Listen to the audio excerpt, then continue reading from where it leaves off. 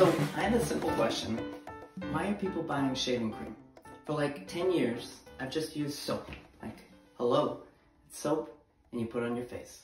Now, I might get in trouble for saying this, and I know there's a big industry based on this. It's soap and you put it on your face and you shave. And isn't that what shaving cream is? It's just like fluffy and stuff. You have sensitive skin? Use sensitive soap. That's it.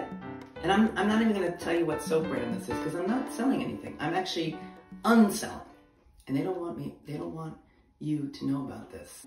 I can make the soap foam too, you know, and then I just shave. And I've been doing this for years. And I wanted to share it with you, but it's a little dangerous. Oh my God, it's Gillette. They found me. I don't know how, but they found me. Run, Marty, run! Ow! Kidding. Ow! Kidding. It's just soap and shaving. That's all we do. You don't need shaving cream.